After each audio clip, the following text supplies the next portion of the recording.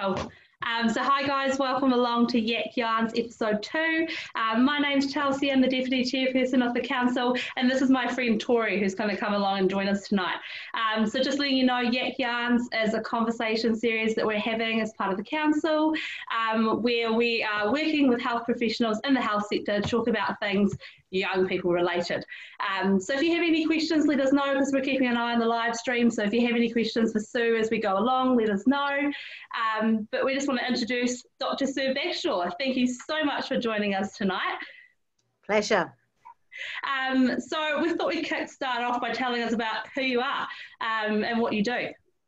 Sure. Well, I could start with my mihi, but it's always a bit funny doing a mihi just online, so I'll do the equivalent. My mihi is that I was born in Hong Kong, so I've got Empire Made stamped on the back of my neck. So I've been living in a colony for quite a long time. Wow. But I didn't live in Hong Kong for a while, until I was about 9. Then I went to boarding school in England. So we came to New Zealand in 1981 with 3 kids, and then we had another one while we were here. But I went to medical school in London, so sort of didn't do much medicine, as you can tell. I was mostly a mum until I did a locum at Student Health, which was great, at the university. And I guess that's where I started working with young people. But first of all, I worked at family planning, where I learned how to talk about sex, and then worked on the methadone program, where I learned all about drugs. So had lots in common with young people. And then we started Youth One Stop Shop in 1995, because we felt that, we had feedback from young people that it was too embarrassing to go to family planning because everybody knew what you were going for. And anyway, young people are more than just sex, so they need far more than just that.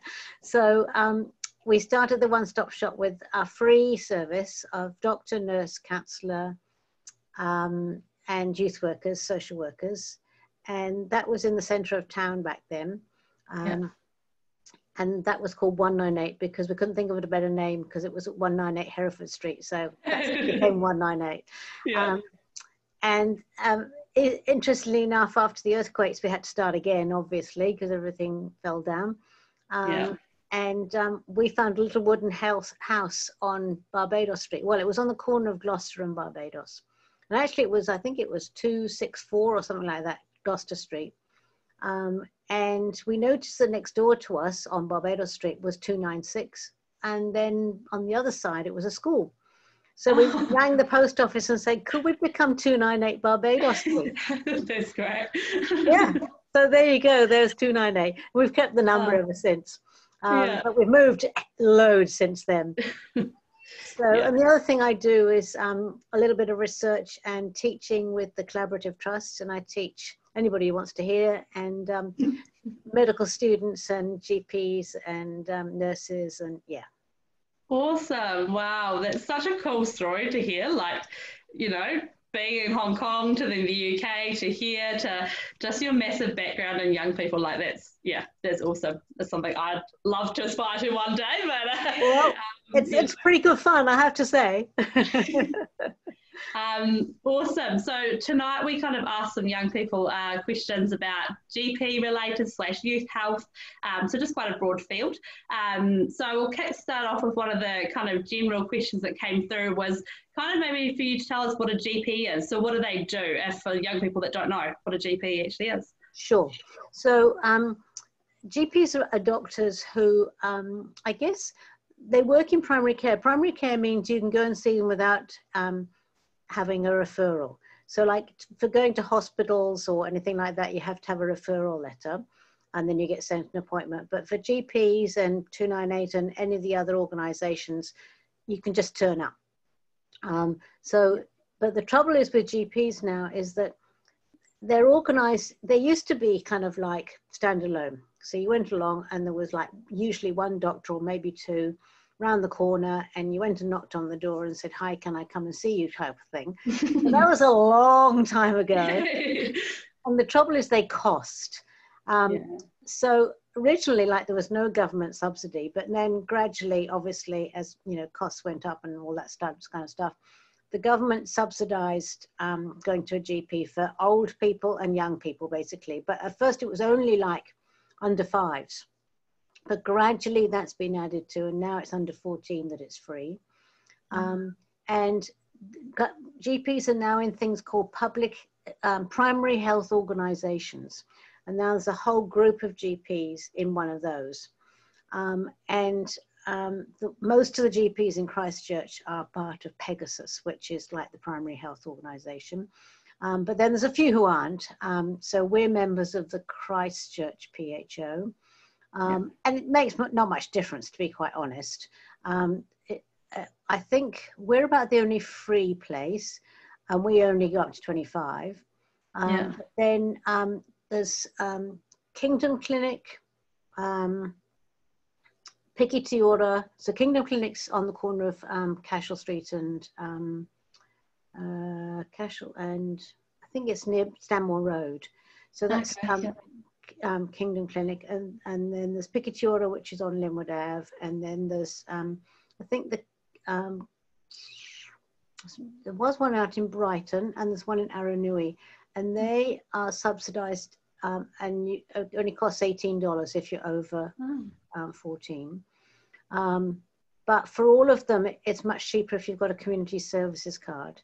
So anybody who's not kind of getting their bills paid by their parents, definitely apply for a community services card. I think you have to be 18 to apply for one. Yeah, if you're on a youth benefit, like between 16 and 18, then you can apply for a community services card. So that definitely makes it cheaper. So it's really worth applying for one of those. Awesome.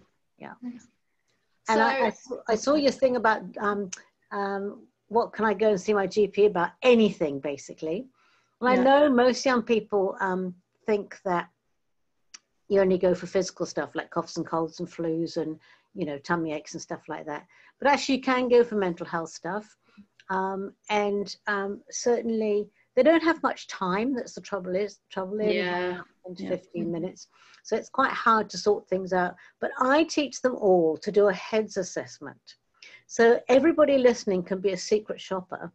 And when they go to a GP, just make sure they do a heads assessment. And what that means is that they should ask you about who you're living with, should ask you about school or work, you know, what you're doing. They definitely should ask you about your mood. They definitely should ask about any sexual health stuff you might need. Definitely should ask about whether you use alcohol or any other drugs. And obviously this is all on top of what you've gone for. So the whole point is that we've been trying to get them to just do everything while somebody's there, rather than go, oh, right, here's your cough. We have to come back for anything else, you know? But if they're not doing that, let me know and I'll go around and teach them again. So obviously you can go to a doctor for a range of things. If you are going to a doctor for your mental health per se, at what point do you know that it's gone from just you're having a few bad days to you need to go seek help? Good question. If you find that you're so low that you really can't function very well, whether it's at school or at work or just around the house, you can't get out of bed. But even just before you get to that, if it feels like it's getting to that, and if it's been going for 2 weeks, definitely go and see a GP. If you're having any suicidal thoughts and thinking, gosh, I'm going to give up, I can't be bothered, I might as well not be here, definitely go and see a GP. Awesome. Yeah, good to know.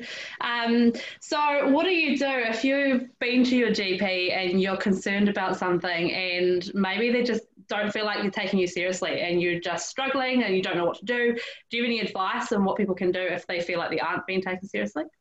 Well, if you're at school, definitely go and see the school counsellor, without a doubt, because then they can actually speak up on your behalf to the GP and say, look, this is serious, don't just fob them off. Yeah. And if you've got supportive parents, obviously, then that's great if, you know, you can get them to kind of chivvy them along. If you haven't got either of those, actually, if you ring Youthline and say to them, they're not taking me seriously, can you help? You know, can you kind of contact somebody for me? That's really helpful too. So obviously a lot of young people, they'll be heading off to the GP with parents. Obviously that's not the case for everyone, but for those who do go to the GP typically with parents, what advice would you give them if they are wanting to see a GP without the parents, but they're feeling a bit too awkward to outright tell their parents, I don't want you to come in? Yeah. Well, again, if the GP doesn't send the parent out, let me know, because I teach them all to send the parents out. If they're not doing that, I need to know. I'll make sure they get better, listen to the teaching better. Basically, it should be, it's hard as a young person to say this, because as I say, you don't really want to upset your parents. Yeah. But sometimes it's worth saying, if you don't want to upset your parents, when you go first time, say, let it all happen, and then go, Mum, would you mind if I've got to know the doctor now? It was really cool that you came with me. Next time, would it be okay if I go on my own? Now I know what to do. So that the parent feels happy that the GP is going to talk to you, but also then you can go on your own. But most GPs should ask the parent to leave, like halfway through. Awesome. Yeah, it's really good tips, because I think it is. It's like it can be quite scary, quite daunting if you're sitting there, but you really want to speak to a GP without, your parents around, but that upsetting of worrying about it is, yeah. So you can either say, can I go next time on my own? Or just towards the end, you can say, Mum, do you mind if I just talk to the GP on my own now? If the GP hasn't said that. Yeah. And most parents are pretty good with that. But if your parent isn't, well, just ask if you can go on your own next time. Awesome. Yeah. If you are still if you're back, we're kind of going a little bit backwards there, but if talking about your GP and you're meeting with them, maybe by yourself or with your parents, and you're kind of feeling that you're just not gelling with each other, you're not really getting each other, you're really struggling to communicate, at what point do you know to seek out a new GP? Can you go seek out a new GP? Or are you kind of stuck in there if you've been there for a while? Yeah, this was the question, is you're not going to like the answer. If you're at uni, great, just go and enroll with uni or with Polytech, with their student services. But if you're not, it's really hard, because loads of doctors aren't taking any new patients. So it's not that you can't go and ask for a new GP. You can, but the trouble is very few of them are taking new people on. But if you find a GP, if somebody recommends you to a GP, you can give them a ring and say, I'd like to register with your practice. And then you go in, you collect the forms and you fill in the forms. And then hopefully they'll give you an appointment. And then at that appointment, you agree for your records to be transferred from your old GP to your new one. Gotcha. And that's really helpful, because then the new GP knows kind of like what's been happening to you and what medications you've been on, and all stuff you've probably forgotten anyway, and immunizations and stuff like that. So it's really helpful if you can give permission for your new doctor to get your old records. Cool. Awesome. So when you're looking for a new doctor, maybe it's been that you've moved house, or maybe I don't know, you've just started up university. What would you do to look for a new GP? So say you didn't have a choice and you needed to find a GP in your area, what would be the best way to do that? Go online and just go a GP near me. That's the best thing to do. And it's quite good if you can choose a practice where there's lots of GPs. In a way, you don't get such personal service, but you've got a choice. Yeah. So that if in that practice you choose one and they don't tend to be somebody you can gel with, then at least there's other people in the same practice, so you don't have to go through all the rigmarole of changing your notes and stuff. Yeah. Yeah, awesome. We kind of talked about it earlier, but just to reiterate, I guess, again, where are the cheapest places to go in Christchurch? I know you talked about the funding with the community service card, but is there any other funding? Where's the places? Because cost is a huge barrier for young people. I know, I've had multiple conversations with young people who don't want to go to their family GP because they're concerned about their parents knowing about something, so they want their own one, but they're worried about the funding because they don't have the money themselves to go, and so it can be quite a huge barrier to actually accessing a GP. Yeah. I know, it's really bad. I tell you what, we'd love to see you at 298, but we're at capacity, we're just full. Oh, wow. We only get enough money to have 20 hours a week doctor and 20 hours a week nurse. So do your best. Honestly, if you're feeling really bad and there's nowhere else to go, then go online to the 298 website and fill in the form. And even if we can't help you, we can usually find someone who can help you. But if you're having to do that, write to your MP and say, please give the 298 more money. Or write to the DHB and say, please give 298 more money. Yeah. And we know 20% of young people do not have enough money to go and see a GP. It's terrible. I mean, 20% is a lot of people. Yeah, it is. Yeah. So obviously, you're not only a GP, you also do a lot of work with young people. What do you think are some of the biggest issues that young people are facing right now? Definitely mental health issues. So anxiety and depression and kind of, well, I don't know. I hear a lot of young people say to me, what's the point?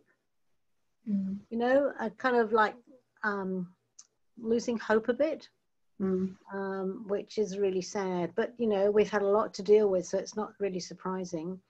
I think family violence is a big part of that, especially growing up, when you're under 10, because it really affects you, for a long, long time, especially if you don't get help. Yeah, definitely.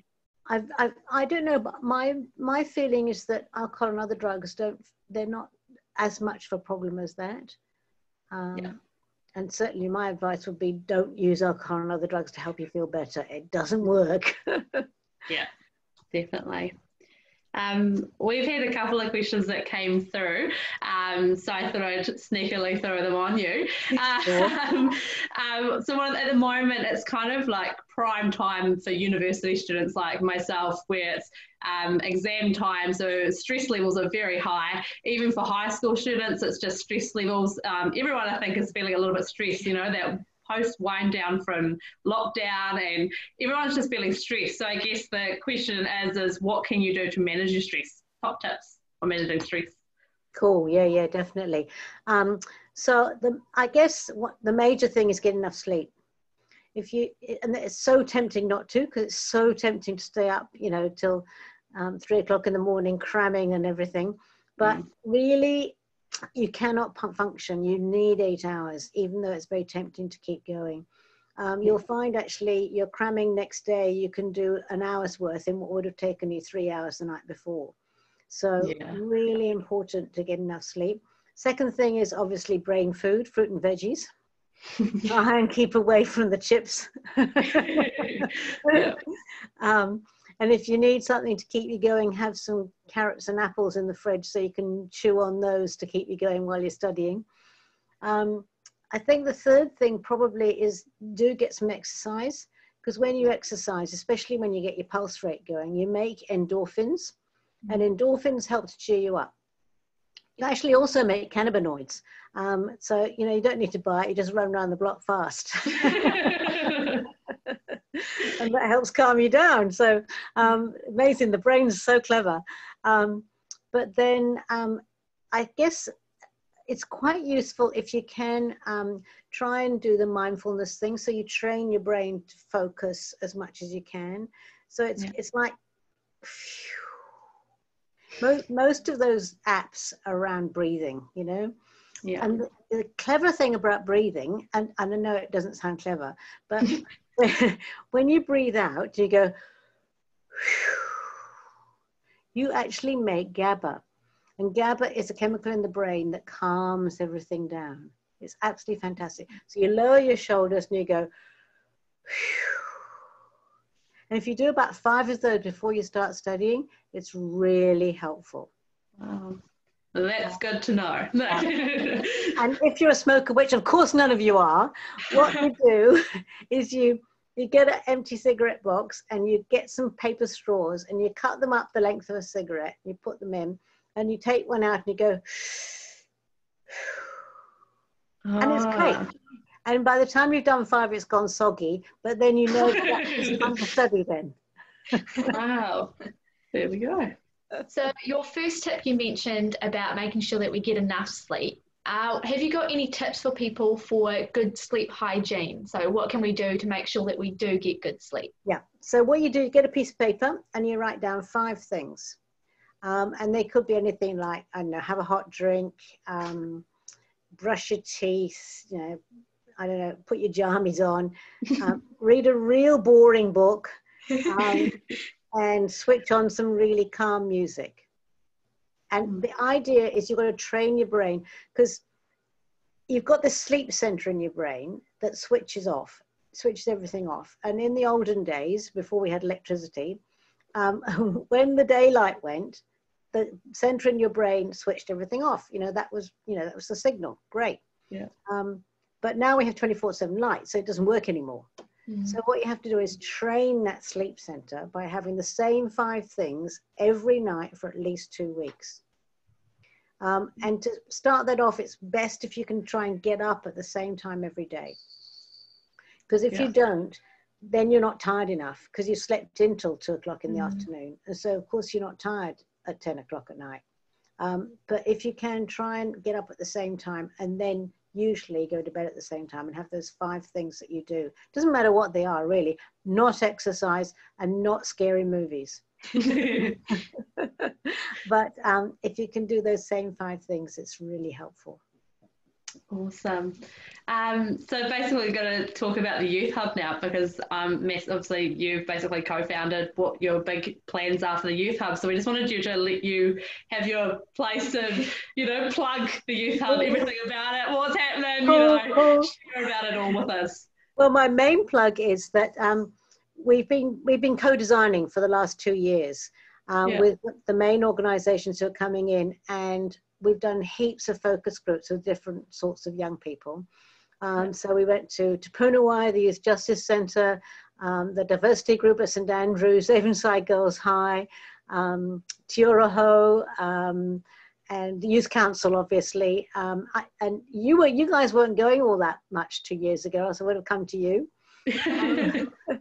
But I'm now looking for what, and you'll see in a minute, we've got we've done the outside, and I'll show it to you. Yeah. But we need intensive help with the insides, because it's mostly just open plan at the moment. And what I've got 4 people on the Youth Hub Youth Advisory Group, and I need a few more who have got some time. So this is my plug. If you've got some time and you're keen, and it's really important that we have all different sorts of young people, because the most important part of the hub, it's got to be welcoming to as many different sorts of people as we can. So everybody from, I hate to say it, skinheads, but they count too, right the way through to, refugee and migrant young people, and, everybody. So, because the most important thing for me for the hub is somewhere where you feel you belong, no matter who you are. So it's creating that atmosphere of belonging and acceptance that is what we're after. So we want the interior to reflect that. Yeah. So we need, I need some people who might have about an hour to spare once a week. And there'll probably be Zoom meetings at the beginning, but then we'll go to different organizations that are coming in.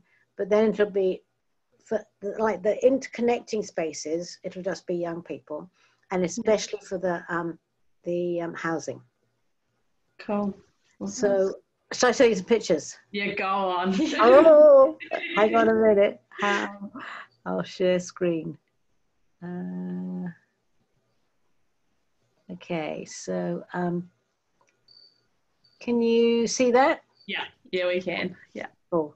So, that's just all the people on our board. Some of you might know, there's a lawyer and an accountant, and Kane's just qualified as a teacher, and William's Naitahu, and Phyllis Samoan. So we've got a few different people.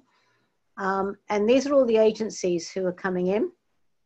So Wow. Obviously the Youth One Stop Shop, and Qtopia will be there full time. The Collaborative Trust doing research and training, the whole all those three will come in as a whole organisation. Yeah. So will Catapult probably, who help with employment. Community Law will come in and give advice like once or twice a week. Youth Line will be there, the whole organisation will move in. Wow. And so will Voice, they support young people in state care. And Cultivate will be there with growing organic veggies. And then visiting agencies will be some government agencies, school nurses, hopefully we'll have an office there. Presbyterian Support will advise with income support stuff. Methodist Mission will run the housing. And then Supporting Families in Mental Illness will come in as needed. And City Mission hopefully will provide their youth alcohol and other drug counsellors. And we hope that they will also help run like a drop-in centre for parents of teenagers, so that they can get some support, like kind of separately. Yeah. And it's going to be at 109 Salisbury Street. So here's Durham Street, here's the casino, and that's Colombo, and that's Gracefield Ave. Sorry, that's Gracefield Ave, that's Colombo. Okay. Yeah. That's the Salvation Army Citadel.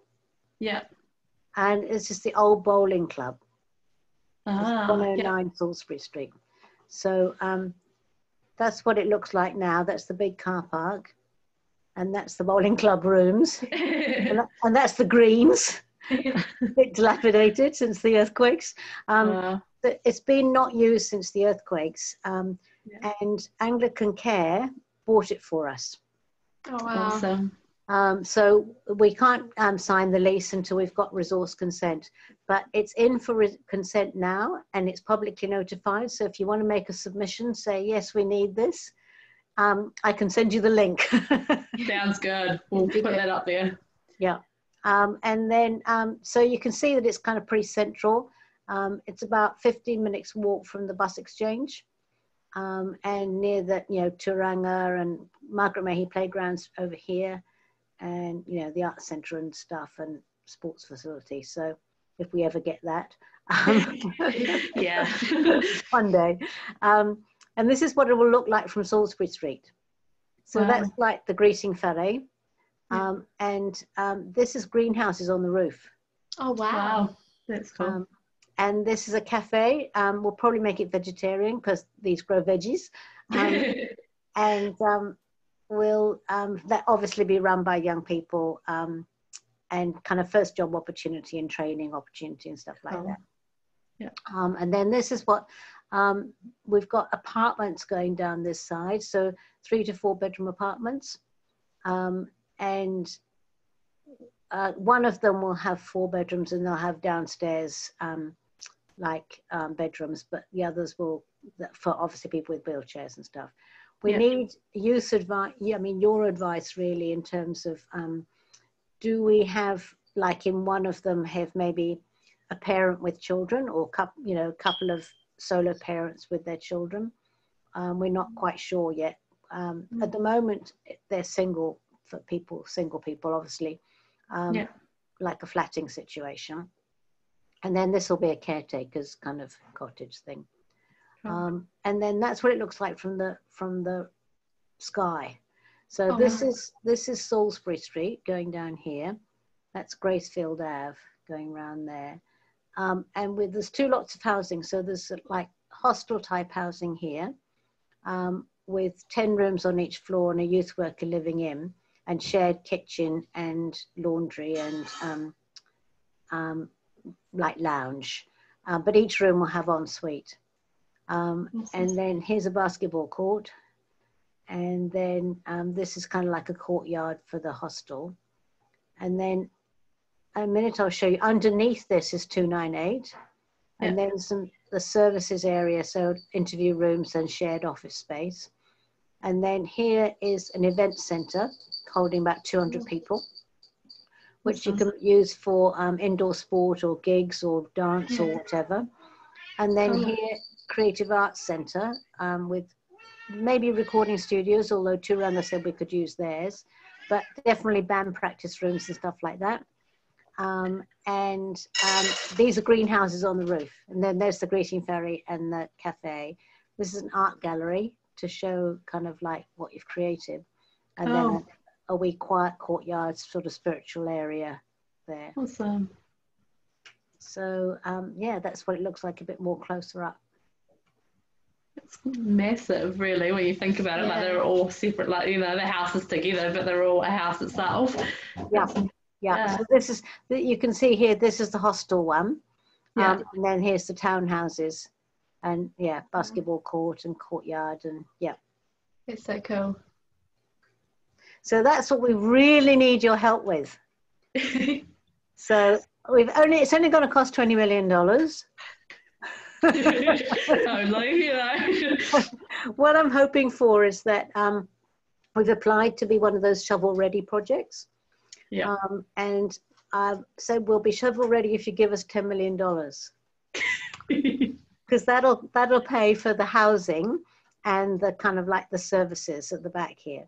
And then I thought, well, then we can fundraise for the arts centre and the cafe and the greeting ferry and the greenhouses. Yeah. So it's so cool. It's really cool to see it as well, because you hear a lot about it, but you don't always get to see the photos and things. So it's really nice to be able to see the photos of the project itself, and actually, I think it kind of engages people more too. They actually get to see what your plans are, so that they're willing. As I say, we've worked for 2 years. At the beginning, we just had this housing down this side, and then here, all of this was cultivate. Then we had a meeting with the neighbours, and they felt there should be more residents.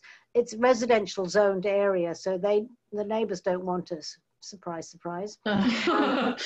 But so we thought, well, we'll make it more residential. So we added some more housing, and we put cultivate on the top. So that's worked out quite well. Yeah, that's awesome. And really we need more housing anyway, because there's not enough youth housing. So people can stay here for they'll have to pay rents, but it'll be income related rents. And the idea is to stay between 3 and 18 months while you're looking for a job. The only criteria will really be that you're looking for a job or in training. Awesome. And that's cool. It's a huge, massive issue, housing, massive issue just for young people in general, for safe places, and they might have a home, but it might not be a safe environment. And so, having this is just a massive need, huge need. I mean, everywhere probably in New Zealand needs it, but... Well, I reckon there should be at least one in Hamilton, Dunedin, 3 in Auckland, one, Yeah. Awesome. So you plugged your youth hub. How do people go about if they want to donate to you guys, or they want to do fundraising for 298? How do they go about it? Have you got any special links or? So basically the websites, I should have written them down. Hang on, I'll write them on a whiteboard. Hold on. So basically the youth hub one is Youth Hub Cheshire.